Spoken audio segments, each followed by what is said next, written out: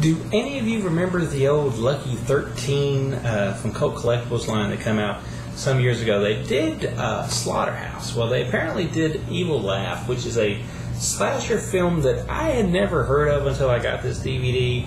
But I got to tell you, I'm pretty impressed, not with the overall quality of the release, but with the actual film.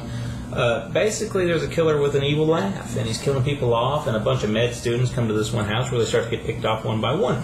It seems pretty typical slasher thing, although there is some pretty good gore effects here and there in it. But the thing that kind of sets it above the pack for everything is the fact that there is one character that's reading Fangoria magazine, and he reminds you a lot of, like, was it Randy or Rad? Was his name Randy from the Scream movies? Because he's kind of aware that we shouldn't be here. This is what's happening. We need to get out. So it's kind of self-aware, and it's self-aware before the self-aware trend really become a thing in horror. This predates Scream by a number of years, although it's 1986, so about 10 years this predates Scream. And it's very Screamish in spots, so that's really neat. And like I said, there's some pretty funny moments. It's not a serious slasher film by any means.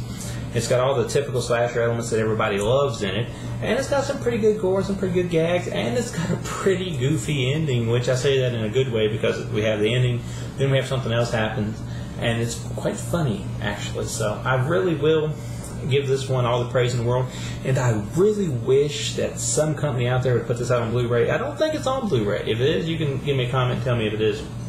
I've never seen it on Blu-ray, but this DVD needs some work. It's a full-screen version, the complete uncut film. Let's see, but it still says it's rated R. It's uncut, but it's rated R, so I don't know if that's really uncut or not. Full-length front and audio commentary by director Dominic Brosca and writer-producer star Stephen Bale. Exclusive interview with Dominic Bariska and Stephen Bale. Photo gallery. Director's original screenplay, which is on the DVD-ROM. We're going to pop that in there. Publicity photos, one-sheet video package, key art, press kit, newspaper clippings, all there. So it's a loaded DVD. Just looks really bad because it kind of looks like a VHS rip. But this is one that I would love to see on Blu-ray. So if you know of it being out there under a different name or something on Blu-ray, let me know. Or if you know if anybody's going to release this one, let me know, because I think it definitely deserves the Blu-ray treatment because it's a really good movie. It's got great extras. It's just the transfer isn't that great because it looks like a VHS rip.